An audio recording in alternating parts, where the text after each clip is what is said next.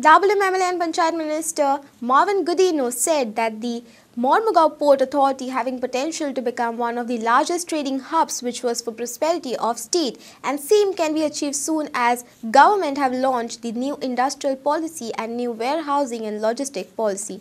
Mauvin was speaking after hoisting the national tricolour on the 63rd Goa Liberation Day celebration at Chikalim. Goa, but our neighbouring two states, it has the potential to become one of the largest trading hubs which is necessary for the prosperity of our state.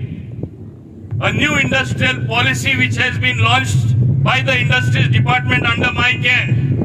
A new warehousing and logistics policy which has been launched again under my care, under Industries. I think this is going to go a long way in our ultimate goal in the transformation of Goa into a huge trading hub. We have different places which were deserts at one time, like whether you call it Singapore or whether you call it Dubai.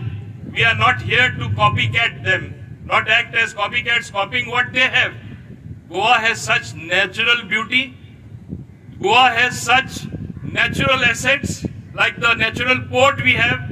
We have two airports today, one in the north, one in the south, and with a investor-friendly policy, the ease of doing business is going to be easier and easier in the years to come. And that is the way Dr. Pramod Sawant, our Honorable Chief Minister, has been planning. Under my department, we have introduced changes in the transport system.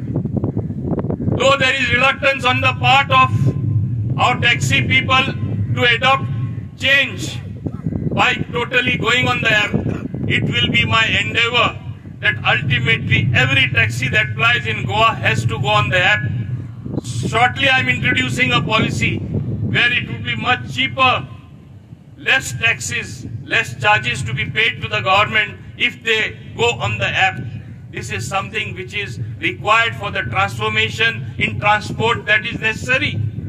If you look at the electrical buses which we have acquired, and in the process of acquiring even more, it is only because we want to reduce the pollution. We want to be first of having the maximum number of electrical buses. And going to Patround taxi scheme which we had launched, we had simply launched it where an unemployed youth could consider running a taxi as his profession without being called a taxi driver. For Prime Video journalist Shan Vasco.